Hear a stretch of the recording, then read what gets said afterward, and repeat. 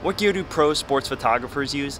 I'm Daniel Mogg and I've covered over 100 NFL games, the 2016 Olympics, and the Stanley Cup Finals, and numerous professional sporting events across the globe. And today I'm going to share with you the most common sports photography gear I see professionals use on the sidelines.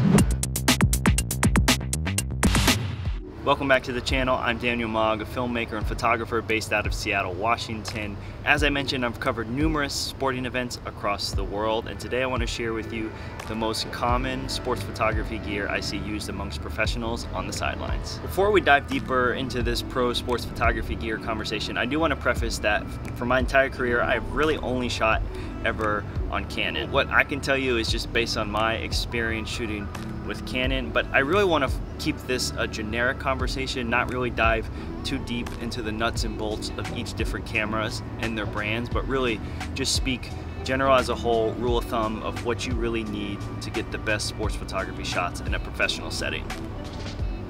Can we talk about this beautiful Seattle fall weather real quick? It has not rained once. It's just been the perfect kickstart to fall. And with that, I'm rocking my Cuts long sleeve gear. It's just been perfect for, I can wear it as a standalone during the day while it's still hot, but at night I can just throw on a quick jacket and I'm still kept warm. So make sure you check out Cuts long sleeve, all their long sleeve gear this fall at the link below. So let's dive into this pro sports photography gear conversation. The very first thing I noticed that most professional sports photographers use is a blazing fast camera when it comes both to autofocus and frames per second, or FPS is the term I'll be using for this video. They're typically the fastest cameras on the market, which is the Canon 1DX Mark III.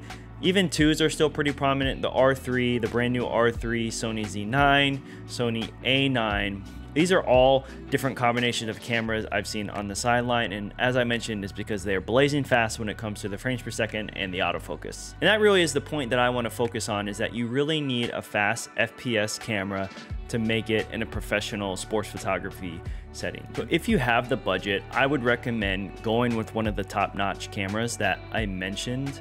You can't ever go wrong with speed in professional sports photography. These athletes are paid an incredible amount of money for a reason. They are hard to keep up with on the field, and so having a camera that is able to do that will really enhance and make sure you do not miss an incredible moment. Now, if you're looking to go on a budget, probably the 5D Mark IV would be my recommendation. You can get a used one on KEH for around $1,500, but honestly, I wouldn't skimp on the body, as I mentioned, because you need as many frames as possible to get that sweet action. The second topic I want to talk about is focal length and lenses. The 70-200 is the absolute staple of a pro sports photographer's kit. Now, generally, most are probably shooting with that nice sweet f2.8, but if you're really looking to save on some money, definitely get the 70-200, but you could probably get by with an f4. They'll have a little bit better IS, some of the brands, and also, you know, if you're just starting, you might just be shooting outside and not just purely on night games. But if I could only choose one lens to shoot a sports photography event with, it would be the 70-200. So that is an absolute investment you need to make. But when it comes to the pros, they all typically have a 400mm, 600mm, sometimes even up to 800mm super long focal length lenses. And these are also critical for really setting your shots apart. It'll get you that extra reach, even if you throw a 1.4 extender on there. I've seen that as well, but that extra reach will really enhance your shots and make you stand out from the others. I've shot a handful of games on the Canon 200-400 with the extender. That lens is absolutely incredible, and all of these lenses really are, but they are pricey, as you know. So one workaway that I've done around it, say it's a big Sunday night primetime game or, you know, a playoff game, I've rented those lenses in the past. So maybe not every game your portfolio has those lenses with those types of pictures, but for the big games, big moments, I've had no problem going and renting for a couple $100 over the weekend. So when it comes to have my portfolio, you really have a nice set from those big time moments. And to wrap up the last few pieces of gear that you need to be a pro sports photographer, another essential is a monopod, a very sturdy monopod. When you're using those big focal length lenses, you know, 400, 600mm lenses, they get quite heavy as you're carrying them around all day. And you really need something, one, to stabilize your shot, have in the ground while you're holding this huge lens, but also something you can throw on your shoulder while you're running up and down the sidelines. But I would recommend getting a nice sturdy aluminum one, because there's nothing worse than putting a very expensive lens on a not so great monopod that either breaks or collapses or something, and then you have to pay to repair your very expensive lens. Most pro sports photographers also have multiple camera bodies. The most common setup I see is, you have your 400, your long lens on a monopod as your main camera, and then you've got probably a 70 to 200 with a strap around your hip that you can pull to the side, put up quickly to your eye and use, and then some sort of maybe smaller camera that just hangs around your neck. So typically that's a pretty typical common setup with the 3 camera bodies. That might be stretching it for some people.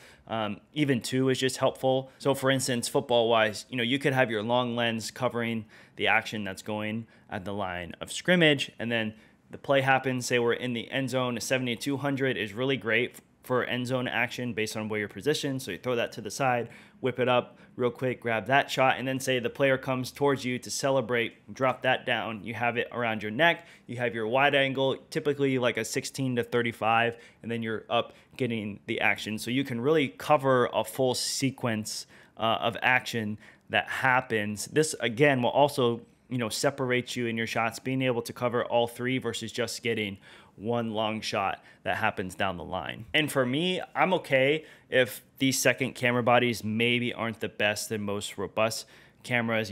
That 5D Mark IV that shoots 7 FPS could be on your hip or around your neck.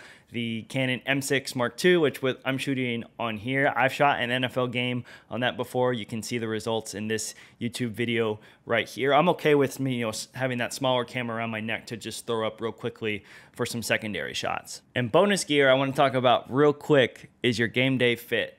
As I mentioned at the top of the video, cuts, which I'm rocking here with the shirt and the hats.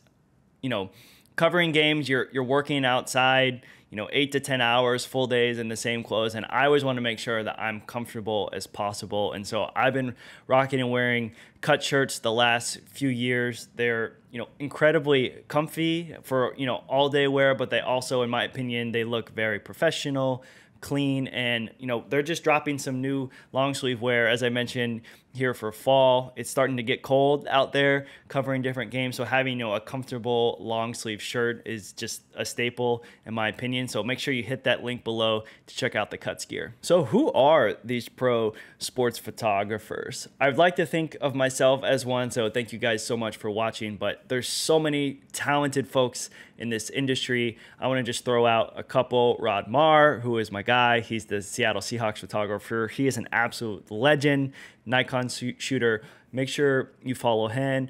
Ben Liebenberg, who's the head of photo at the NFL. His stuff is amazing. He shoots on Leica, but also covers a lot of game. Ryan Krang, that whole NFL focus group is amazing. Also, my Florida guy, Logan Bowles, based out of Jacksonville. All those guys just do tremendous NFL photo work. So make sure you check them out on Instagram, because their stuff is just amazing. And I can confirm from shooting with them, majority of the stuff that I've talked about in this video, they're using as professional sports photographers on the sidelines. So that's it for today's video. I was just thinking about it. I get a lot of different questions on what kind of gear you need. In my opinion, these are all things that you need to perform your best as a professional sports photographer. I know obviously it can be a little cost prohibitive, but the investment you make up front will really show in your pictures. And as I mentioned, try some of the few workarounds that I've done to really enhance my portfolio. And if you have any questions, hit the comments below. Stay subscribed. I'm going to try to answer and do more content around these type of situations and scenarios for you. So thank you guys so much for watching. Hit that like button if this has been helpful for you, and I'll see you guys next time.